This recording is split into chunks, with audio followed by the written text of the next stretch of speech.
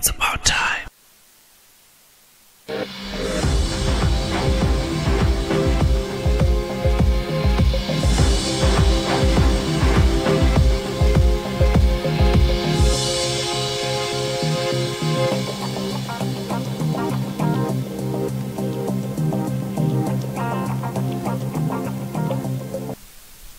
A lovely evening and thank you for joining us. This is Times News with me, Edita Soko. First, the headlines. Parliament adopts a fuel importation report tabled by the Natural Resources Committee. Economists call for a budget that includes programs for the creation of 1 million jobs. And President Lazarus Chakwera pledges commitment to ensuring stability in the Zodiak region. We have these and other stories. Do stay with us.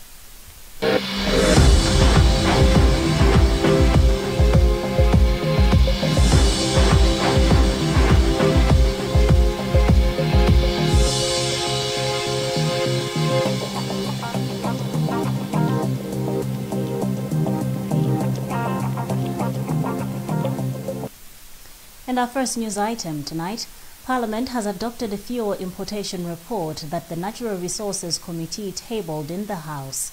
One of the recommendations is that Lake Oil and IPG firms should be supplying fuel in the country. However, Member of Parliament for Nsanje Gladys Ganda has expressed worry that Lake Oil is going bankrupt and therefore is not fit to supply fuel to the country. Ganda, who previously worked as Deputy Director of MERA and as a banker, made the remarks in Parliament on Thursday when responding to a report by the Parliamentary Natural Resources Committee. She explains. The key issue here, when you are assessing those companies that do supply fuel, there are two things that you need to do. You need to check that there is infrastructure capacity, that's for number one. The second one is financial capacity. Because what we are dealing with is it's an international business. It's still a national business. So if it's an international business, there are supposed to be LCs that are established for the companies to supply fuel. But for Lake Oil, I know, and it's there even in the public domain, that number one, the company is going through bankruptcy as we speak. Number two, the company itself once failed to open a letter of credit for its own fuel. And also I'm aware that when I was working with NOCMA, they also failed when they were given a contract to renovate Malawi Cargo Center. They failed to do that because of financial capacity. So my guidance was that, bear in mind that I've worked for NOCMA as well as a bank, and I've transacted in most of these issues. I wanted to give them guidance to go back to the drawing board so that they should do a full due diligence. That's Nsanje, Member of Parliament Gladys Ganda. The committee's chairperson, Werani Chilenga, has however refuted the claims, stating that the committee did its research and established that the company is not going bankrupt. Now, as Minister of Finance Felix Mlusu is this Friday expected to present and lay before Parliament the 2021-2022 national budget, economists and other stakeholders have, among other issues, called for a budget that includes programs for the creation of 1 million jobs. They have also called for adequate funding to the Anti-Corruption Bureau, judiciary and agricultural sectors, and reduction of removal of value-added tax on essential commodities like cooking oil, maize, flour, and salt, among others. We have more in this report read by Audrey Kabalamwa. The experts also expect to see how Mlusu will judge around on how to increase government revenue and increase income tax for commodities. Mlusu will be presenting his second budget under Tonse government after his 2.3 trillion kwacha budget was marred by COVID-19, leading to challenges in revenue collection. Economist Colin Kalua, who is at Central Christian University in Blantyre, says that people expect to see how Mlusu will put in place programs for creation of 1 million jobs. He also said people expect the finance minister to put in place measures to minimize government borrowing from local banks. Kalua also said government should also come up with incentives to attract foreign investment as well as support for local films. Another economist, Hopkins Kawai of Catholic University, called for increased funding to the Anti-Corruption Bureau to curb corruption in the public sector. Education expert Limbani Sapato proposed that government should expand the revenue base by, among others, removing tax incentives for multinational corporations integrate informal businesses into the formal businesses so that more people are taxed, and introducing an education levy. Secretary for the Treasury Chancellor Simwaka said in a statement that due to COVID-19 pandemic, few stakeholders will be allowed in the National Assembly. The government has disclosed that about 400,000 households are experiencing food shortage as a result of natural disasters, including dry spells, 4 armyworm invasions, and floods. Minister of Agriculture Robin Lowe says the ministry has sourced funds to purchase potato vines, maize seeds, and fertilizer for the farmers to do winter cropping. Matthews Kasanda has a report. Lowe indicated this in Parliament on Thursday as part of his response to the call by Mwanza Central Constituency legislator Nicholas Dausi, who raised concerns that people in his area might face hunger due to armyworms. Dausi further elaborated that not only his area, but people in other parts of the district are also facing the same threat. Speaking further to Times, the minister, however, indicated that the country will have surplus maize as estimated a few months ago. He says as such the government will still go on with the idea of exporting the surplus because only a few districts have been affected by the natural disasters. What my minister has done is to source some funding and procure some potato vines, maize seed, and some packets of fertilizer to make sure that in those areas farmers can go into winter cropping in irrigation sites as well as wetlands. Some of the most affected districts are Chikwawa and Nsanje.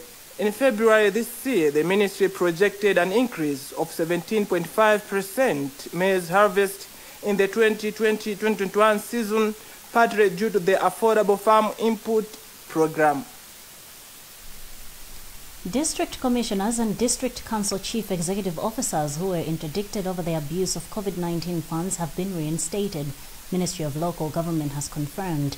The controlling officers from 34 district councils have been on interdiction from February this year over failure to submit expenditure reports for part of the 6.2 billion Kwacha COVID funds allocated to their councils. Isaac Salima has the full story. On Thursday, the controlling officers have been receiving letters to return to work. Minister of Local Government spokesperson Anjoya Mwanza has confirmed that they have received communication that the controlling officers resume work. Yes, as you are aware that the council controlling officers, these ones are the district commissioners and chief executive officers for 34 councils were interdicted from exercising their powers and functions of their positions in order to pave way for investigations on failure to submit the expenditure reports and also failure to maintain proper records for the 6.2 billion COVID-19 funds. These ones have been reinstated, which means the interdiction order which was imposed on them has been cancelled, and that they should start working as soon as possible, or I say immediately. Mwanza could, however, not say if this means that the controlling officers have been cleared of all allegations leveled against them, referring us to the Office of the President and Cabinet. Secretary to the Office of the President and Cabinet, Zanga Chikosi, could not pick our calls to comment on the matter. The District Commissioner for Chikwawa, Ali Piri, confirmed that he has received a letter to return to work. The interdictions have been lifted, but we should bear in mind that as we are going back to work, we are supposed to work according to the rules and regulations, the laws that apply to the workplace. And if we do things that are illegal, definitely this interdiction might be reinstated. During his State of the Nation address in February this year, President Lazarus Chakwera expressed his displeasure with how the COVID funds were managed. President Lazarus Chakwera has pledged his full commitment to ensuring stability in the SADC region. The president said this as he earlier today took part in the extraordinary Double Troika Summit of the Southern African Development Community in Maputo, Mozambique. Chakwera joined leaders of several Southern African countries to discuss plans to tackle a growing insurgency in the north of Mozambique.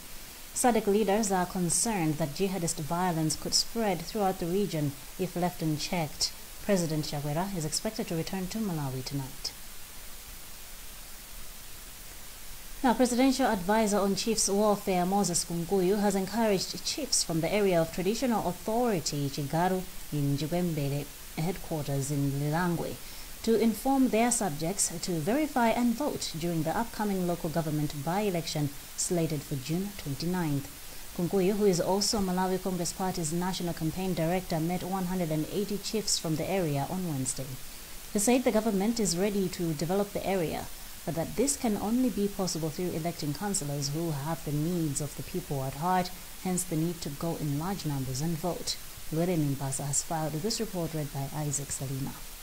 While representing Waison Makungwa as a shadow ward councillor to represent Malawi Congress Party in the by-election, the party's national campaign director, Moses Kunkuyu, reminded the chiefs that their duty is to always work and support the government of the day. We are having elections, local government elections on the 29th of June in Chikwembe Road. This follows the demise of the late Jirani, who was a Malawi Congress Party councillor in this ward. So we know as Malawi Congress Party that chiefs do play a vital role in sensitizing the voters, not to go and vote for a particular candidate, but to go and vote and participate in the voting activity itself. So my coming as the campaign director of the Malawi Congress Party is to knock on their door. We are a traditional entity. We believe in the role that is played by traditional leaders. So we came to say, we'll be coming, we'll be campaigning, and we have a candidate that is going to represent Malawi Congress Party in this ward. And we are urging the chiefs to mobilize their people to go and participate in the voting. And also before that, go and verify their names in the voters' roll, and also urge the people to make sure that we have a free and fair election that starts with being peaceful during the campaign. Traditional authority Galu said they are welcoming all aspirants in the area to share their development agendas and to campaign without fear.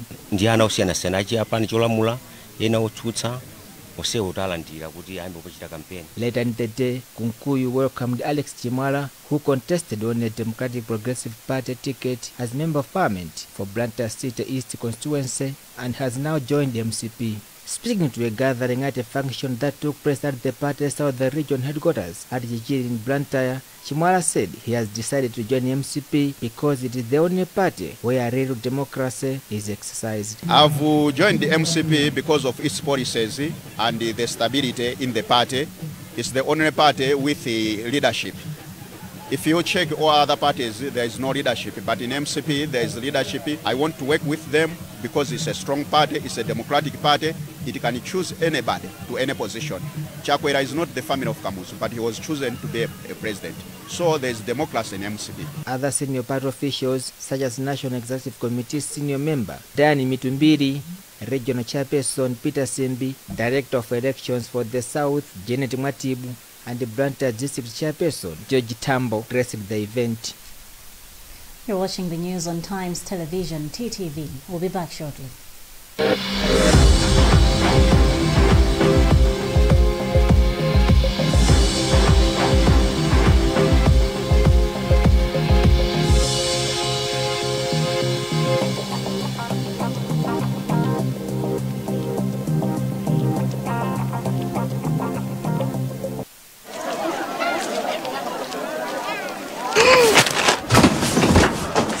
Do your gums hurt? Yeah. Does your toothpaste contain sage, eucalyptus, myrrh, chamomile? All that in one toothpaste? Yes, try Colgate Herbal. Colgate Herbal contains nature's best herbs and Colgate's fluoride technology to give you strong teeth and healthy gums. Ah, Colgate Herbal. Let's go.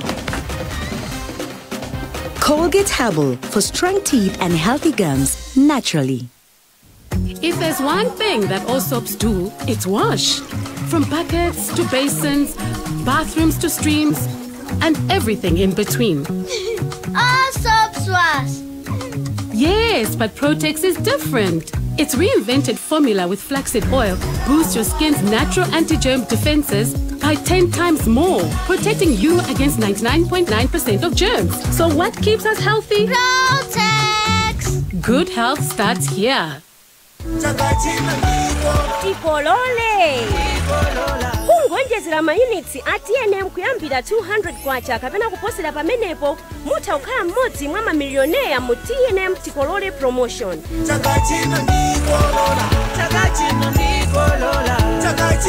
Koma mukaonjezera mayunits ndi 100 kwacha kapena kuposerapo mudzilandira mabonus oyimbira foni, SMS kapena data pompo. TNM, always with you.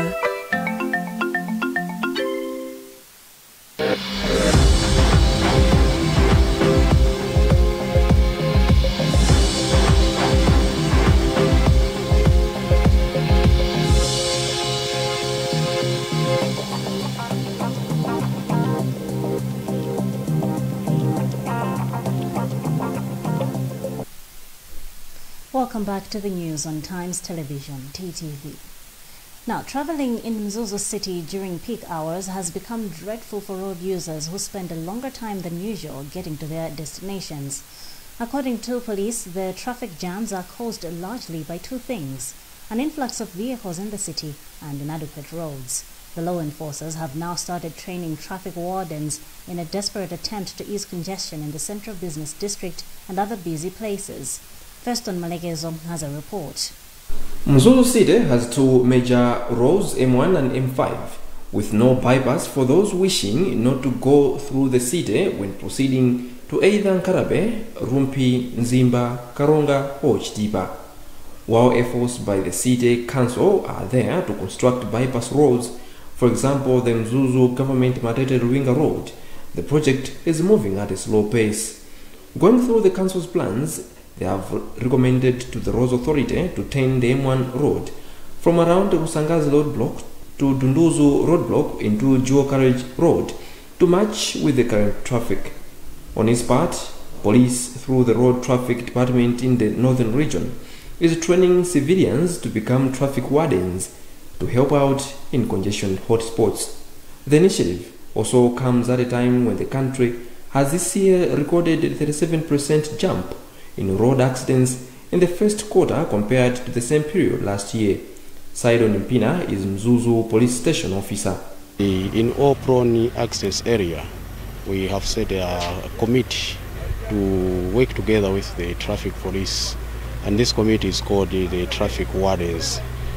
These are civilians, but they have been trained to work together with the traffic police in reducing accidents.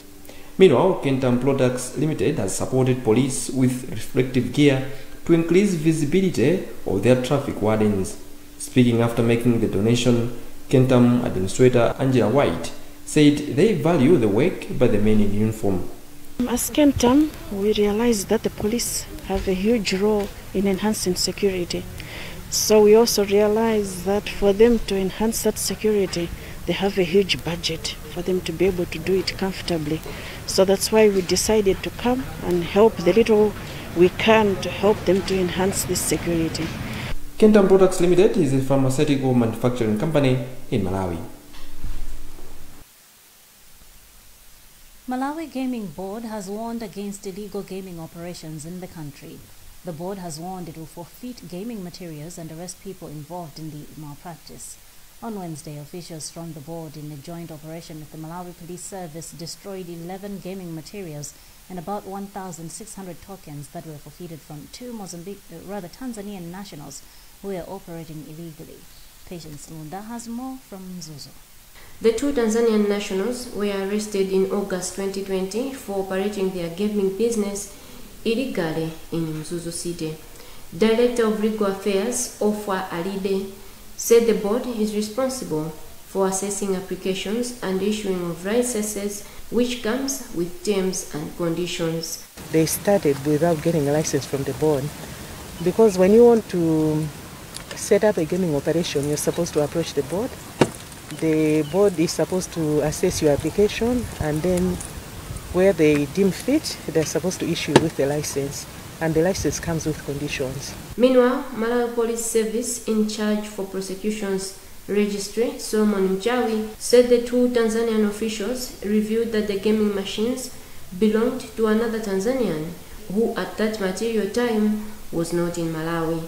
Mchawi said the case is still in court. There was an undertaking from Council Ngambi that he will bring the real accused person to the police so that he answers the charges according to the Gaming Act.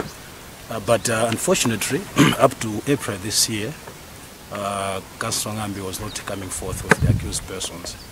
And this actually prompted the police to take the matter before the court of law. Every month, the gaming board takes 12.5% from gaming operators as levy. Jombe Foods Limited has urged consumers to take iodized salt, as it is vital for good health. The company's general manager, Maskud Bora, made the remarks after adding another product on the market, which are 500-gram packs of salt. Bora said they have come up with smaller packs of 500 grams in order to make them affordable to more consumers. He explains.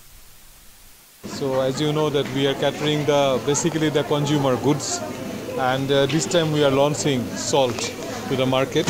As you have seen, this is a 500-gram pack. This is 1 kg pack, and basically this is we are more concentrating on the consumer goods, and Sombe is a very strong brand, and that's why we are giving the kitchen salt to the consumers. Yeah, especially in the sense, you see, generally salt is so important. We need it for our health also. You need iodine for your health. Iodized salt is important. So this is a salt which everyone needs. All the people, anybody cooks, they need salt.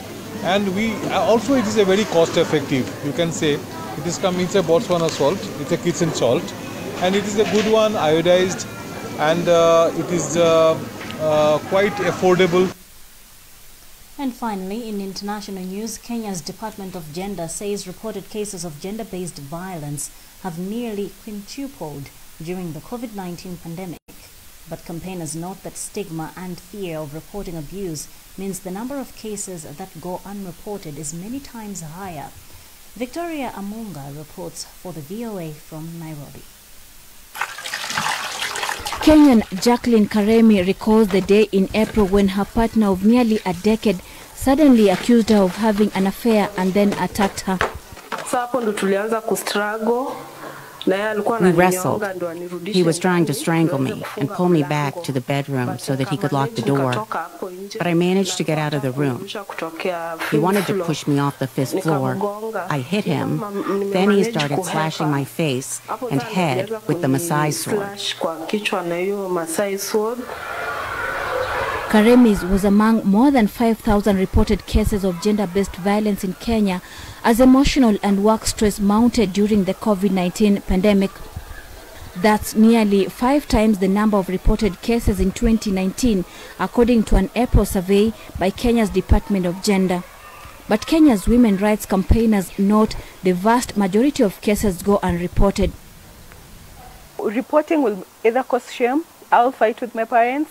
Another thing could be that nobody will believe me because this person is a reputable, could be a chief, could be anybody. So this person is reputable in this area. So a lot of trust has been lacked, especially with the reporting system, because people really, most of the victims believe they are not going to be heard. To encourage gender-based violence survivors to speak out, Kenya's women rights defenders hold open forums. The reason why we're having this fellowship is to try to bring more women human rights defenders and activists and feminists that are able to talk against any form of violence against women and girls and any form of violence when it comes to human rights violation. Kenyan authorities are running a campaign called Komesha Dhulma, meaning Stop Violence in Swahili. The goal is to stir the public to report cases of gender-based violence. For us to achieve, even to start talking about it, to make it open, for people to come out, for women to come out, we have to have a holistic approach on how do we indeed deal with gender-based violence. Dealing with it is not taking people to court alone or fighting it the way we want to fight it. We have to go back even with the church, because all of these people are people who are who go to church, some of them who go to the mosque. As COVID-19 continues to batter families, gender-based violence survivors like Karemi can only hope more people speak out against what many now call a pandemic within a pandemic. Victoria Amunga for VOA News, Nairobi. And that item brings us to the end of the news tonight, but before we go, the headlines again. Parliament adopts a fuel importation report tabled by the Natural Resources Committee. Economists call for a budget that includes programs for the creation of 1 million jobs. And President Lazarus Chakwera pledges commitment to ensuring stability in the Zodiak region. You've been with me, Evita Soko. You can get more on these and other stories by visiting our website, www.times.mw. You may like our Facebook page, Times 360 Malawi, and follow us on Twitter at Times 360 Malawi. Now remember to wash your hands regularly, observe social and physical distance, and mask up. Please stay safe and have a lovely night.